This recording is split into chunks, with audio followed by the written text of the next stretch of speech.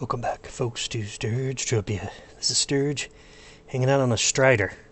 Sort of my wishful thinking. One day I'll complete the mission to get the blueprint for these cool Striders, but right now we'll just pretend without some clothes on, with my skivvies and my shades. But I want to talk about one of the cool cosmetic missions that you can do here. It's free and it's daily here on Next Island, and that's the chef's scouting for resources. Chef Jamie, you're going to do the mission for her where all you're going to do is run around, pick up fruits, rocks, and dung. I feel like we visited this before recently, haven't we?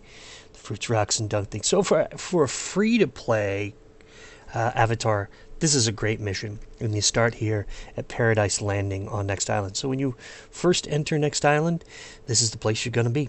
And all you need to do to get started, and for those new players, for the players who've seen all this before, you can skip ahead to the Crafty part. I'll put a link down in the description for you. For the new players, just come right over here to the Welcome to Next Island sign and take the televator down to the beach. Once you get to the bottom of the televator, you'll see the sign pointing the way to Crystal Beach. All you got to do is turn and head down the road toward the buildings off in the horizon. That's where we're going. For new players, this is the place you're going to want to focus on. You're first entering Next Island. All the good free stuff is here. All the beginning missions are here, including Chef Jamie's mission up here on the top of the mess hall.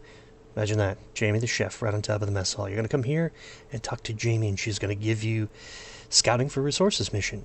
Regardless of your avatar status, new or seasoned veteran, you definitely want to pick up this mission. You can see I've already got it started.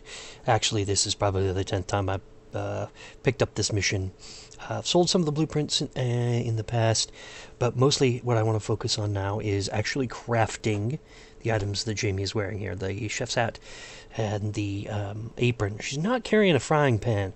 I feel kind of like maybe she should have a frying pan in her hand. That would be pretty cool. But, and then the stockings and the high heels. Well, that's a totally different video, and one day we may get there. But pick up this mission and make sure you do it daily, and whenever you finish it, that way you can get all of these items for free. You get to keep all the resources as well. Before I get too crazy with all the fun and excitement you can do with the chef's mission here, I would come to, if you're a new player, come to Crystal Bay first and foremost, and you're going to run over here toward the, actually it's just the turret. It's that Next Island turret. Looks like a little floating ship or gun or something like that. And you're going to want to speak to Helen Venture. And because you're going to, if you wish to craft these items, so if you wish to craft the frying pan specifically, you're going to have to come and talk to Helen Venture. And from here, you're just going to do Helen Venture's hunting mission, and she's going to give you a blueprint. And once you've completed it, she gives you a snarky reply, just like that. Of course, then all you got to do is get out there and find some fruits, some rocks, and some dung. Search the ground, and maybe, with any luck, you'll get a cheeky double find, just like that. Or you might even be so lucky to get the double find.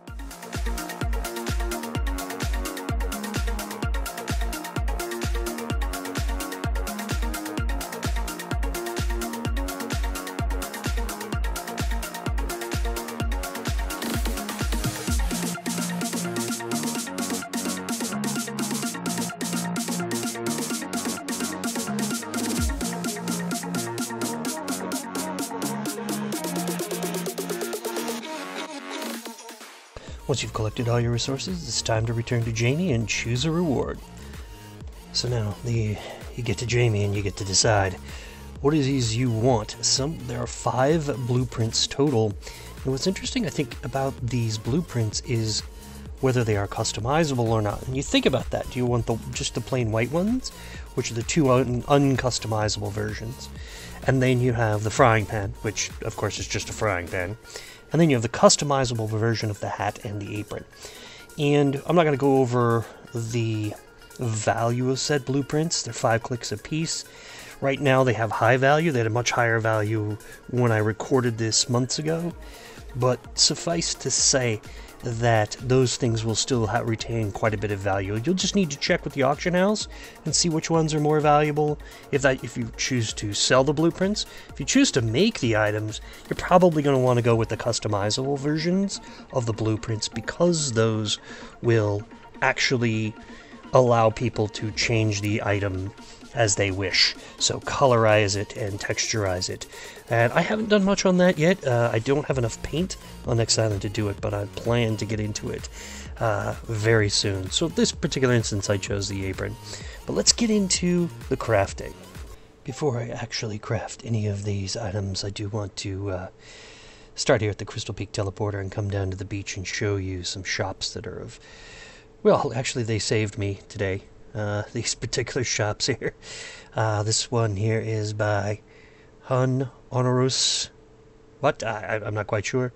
Hopefully I'm pronouncing that right. It is Drakil's shop. Coming soon, but Drakil looks like he's got a bunch of stuff there. And then Danny Go. Thanks so much. Danny Go really solved this. I want to show you all of the... Danny Go has all of these resources. Tons of crystals. And so does Hun. And this really saved me today, because I, despite having more than 100 ped in mixed crystals from hunting here on Next Island, I still didn't have enough chlorite crystal, which is the one that I really needed. And look at this. Yeah, I needed this, so I had to buy the chlorite here from Danny Go. Thank you so much, Danny Go. And I also needed to buy... I believe it's the Oakenite crystal from Hun on the other in the other shop as I first came in, and then I also had to come back and buy Danny Go's supply of selenite crystal. It's way more than I needed, but at this particular point, I just have to get these videos done. So it's costing me a lot of ped, because I just don't have the time to hunt with work, and then trying to make videos and try to play a little bit and relax and those kinds of things. So thank you so much, Danny Go and Hun, for having these wonderful shops full of resources right here at the Crystal Peak Teleporter on the beach. So after my first 2 standard Entropia Universe failures, I actually was able to create a chef's hat on the 3rd click of that 5-click blueprint. 6.83 PED, I'll take it. Also, after my initial failure, my first click on the chef's apron, I was actually able to get a success on the second one. 4.21 PED apron. Last up was the frying pan, which I assume the Helen Ventures walking stick is for the handle. Makes good sense, right? And then, of course, you'll note that you have to use crystalline cores on this one as well. I think that's... yeah, I'm not sure what that's for. Maybe it's the Teflon part, the non-sticking part. But I managed to get through that, no problem, and got a frying pan out of it. As I'm taking a moment to wrap this up here, let's talk about the blueprints themselves. You can see they're all limited blueprints, but they create unlimited items. So that means that they are actually stackable, which is pretty cool. And they're all level 1. So you could see tailoring skill for the chef's hat and the apron. It doesn't matter. I have 13.7 tailoring, which I picked up from the Next Island Daily Lesser Alicia Challenge. Keep that in mind, huh? That's a good one to do. And tool engineering is 0 as well, and I have enough tool engineering skill because I don't have 0. So I have a little bit better success rate, and then I'm just going to slowly, gain over time. But that's what's really cool about these. They have inherent base value. They're stackable. You could do it daily, and you get to keep everything, and it's all free. You don't even have to craft these things. The last part of this I do want to talk about is you definitely need to have done the Crystalline Core mission first, which I have detailed in another video, and you need to have done Helen Venture's walking stick, and her mission as well. There are a few other things you'll need to do, but like I said, the Lesser Alicia Daily Challenge will get your skill up if you're looking to craft these. If you're not looking to craft them, that's okay. They're stackable, they have good markup. You're just going to want to check the auction house on Next Island, and you might as well check every auction house, since you can do it from anywhere on any planet, and see what the values for these things are. Maybe these sell a little bit better on Next Island because the resources are here, but maybe, on Calypso they sell even, much higher value because they're more rare. And certainly the markup on these blueprints is going to change as more and more people watch this video and come and craft these particular items and do that mission, the free-to-play mission. Remember, that's a free-to-play mission, so you get to keep it all the fruits, rocks, and dung, and the blueprints. No requirement. But I like the cosmetic part. I think that about wraps it up for this session of Sturge. Spends all his ped crafting cosmetic items just to make videos. Even though I do look pretty handsome here in the chef's hat, the chef's apron, and my frying pan, and my skivvies. Not even wearing sandals. That's how much I love this. Anyway, standing high atop here, the building where I crafted these items. Look at that majesty. Oh, it's so nice. Oh, and the sunset. It's just amazing. So, a lot of fun. Cost me a little over 100 ped to put this video together, but I think it's worth it. And you know, there are female versions of these as well, so come on over to Next Island and make yourself a chef's outfit. This is Sturge signing off. Ciao.